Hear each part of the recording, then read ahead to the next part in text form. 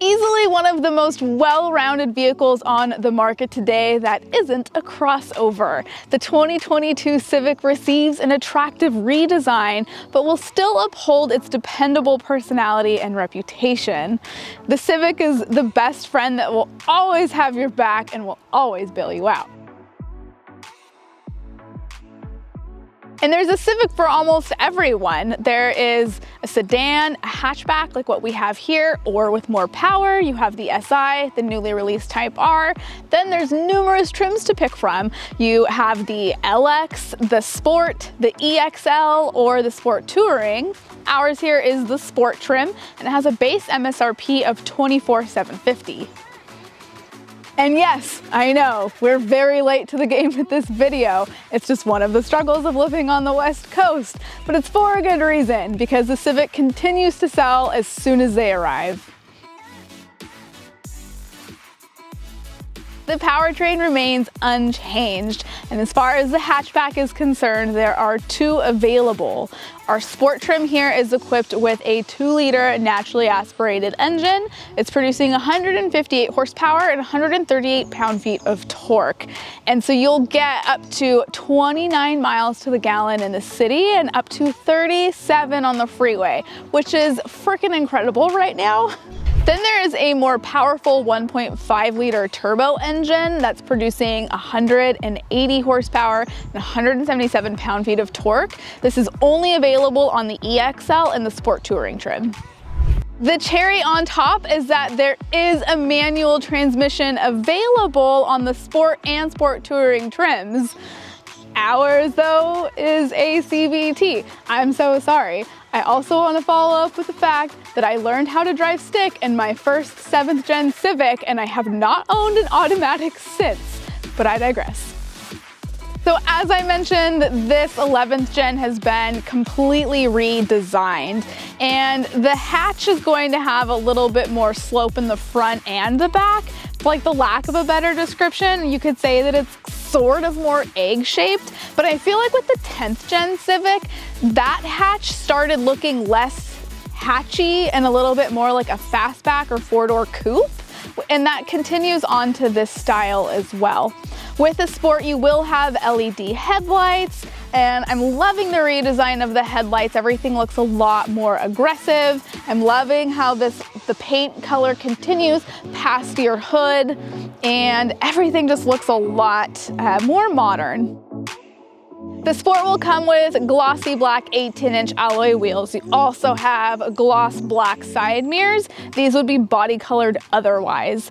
And then it also has a smart lock, so you can lock and unlock your car without ever getting your keys out of your pocket or digging through your purse, just with the touch of your finger. So from this angle, you can probably really see what I mean, that it looks more like a fastback rather than an actual hatch, but it is.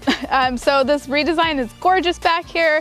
You have your brake light that goes all the way across to the back. Also interesting touch, it looks like it doesn't have an exhaust, but I swear it's down there.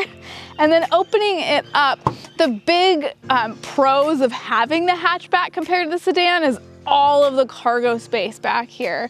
And it's really interesting the way that they did the cargo cover so that you can have things concealed. So it's half of it is up here, and you can literally pull it down if you would like. I'm making it look a lot more difficult than what it is right now, I swear. We're gonna keep on going here. And then the other half of it, you would just pull across and latch right there. So kind of a really convenient and easy way of keeping things concealed, because then you don't have a cargo cover that you have to pop all the way out and then store it somewhere. And then this is a 60/40 rear seat, so you fold that down and you have so much space. Seriously, so many checked bags can fit back here.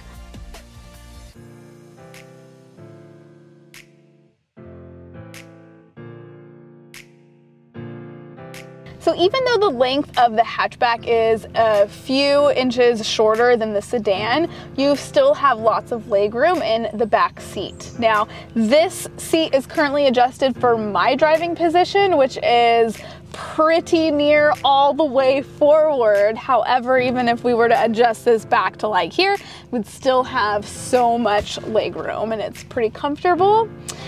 This back seat also has some faux leather wrapping around the edges of the seats and in your middle seat here. I do want to mention that there's no charging in the back seat of the Sport trim. There's also no armrest and no cup holders, but you do have floor mats. One thing that needs to be mentioned that you won't find in the Sport trim is the addition of wireless Apple CarPlay and Android Auto and wireless charging in the top SI and Sport Touring trims. The Sport does, however, have connected Android Auto and connected Apple CarPlay that you can see here displayed in our 7-inch infotainment system. Also in those top trims, they did upgrade to a larger 9-inch infotainment system. It's incredibly easy to use. There's not a lot of menu options here, just a way to see your connection with your phone. You can adjust it, and like all of your settings are in here, super easy to navigate. And then moving down, you'll see we have that honeycomb grille style that I talked about wanting to blow bubbles with in the HRV video. Still want to do that here. And then you have really easy climate controls, all knobs that look really, really nice. And then moving down further, you do have kind of a funny textured trim piece around your gear shift and your cup holders. I also love where these cup holders are located because they're not behind the shifter, they're to the right, which makes it a lot easier for you to access your beverages. You also, here, like we mentioned, this is available with a manual transmission, but this is the CVT. You do have paddle shifters behind your steering wheel here, and then you also can access your drive modes, which you'll get economy if you're in, like, you know, fuel saving mode, falling on a budget, or you have sport and you have normal driving modes there. It's also where you have a brake hold and your electronic parking brake there. And then moving up, you do get a leather wrapped steering wheel and lots of safety functionalities to control within here. Like with the CVT, not in the manual, you don't get this. Only in the CVT will you get the adaptive cruise control in traffic jams. So that will keep everything centered within the lanes as long as the lanes are clearly marked. And then your seating surfaces are cloth. You have like some nice fake leather trim around the outsides here. That's the same faux leather trim that's on the back row as well. A few other things to mention. One thing that I really, really like is you get a sliding sun visor. This is a big deal. Honestly, the fact that not every car has this is a pity.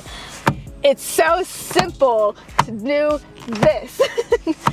So take note, auto manufacturers. One last thing that I want to mention before we wrap this up is the very first thing that I noticed when I sat down in this was the incredible visibility throughout this car.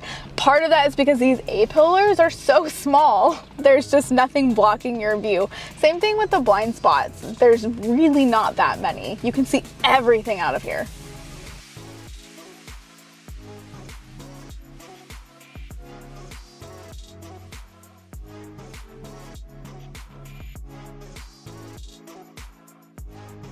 The 2022 Civic received KBB's Best Buy Award for a reason, because it's not trying too hard, it doesn't have to, it looks really nice, it's at a more accessible price. If you guys have any questions, drop them in the comment section below. Let me know what you think of that redesign, and shout out to Salinas Honda for hooking it up with our Civic today. Thanks!